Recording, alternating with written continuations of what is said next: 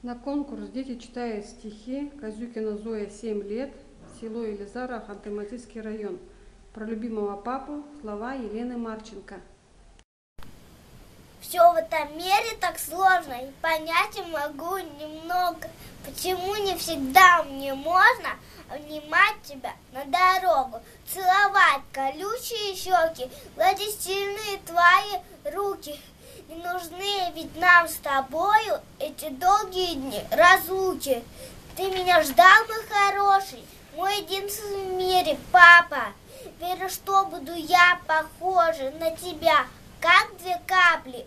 Обними меня покрепче, посади к себе на плечи. Пусть счастье и удача навсегда идут навстречу.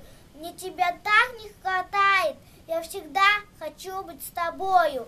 Это взрослый мир непонятный, моей детской правит судьбою. Но я вырасту скоро, папа, и ты будешь гордиться мною. Все тревоги твоей печали обойдут тебя стороною. Папа мой, и никто в этом мире отнять это не сможет. Ты любишь меня, и я верю, что во всем тебе Бог поможет.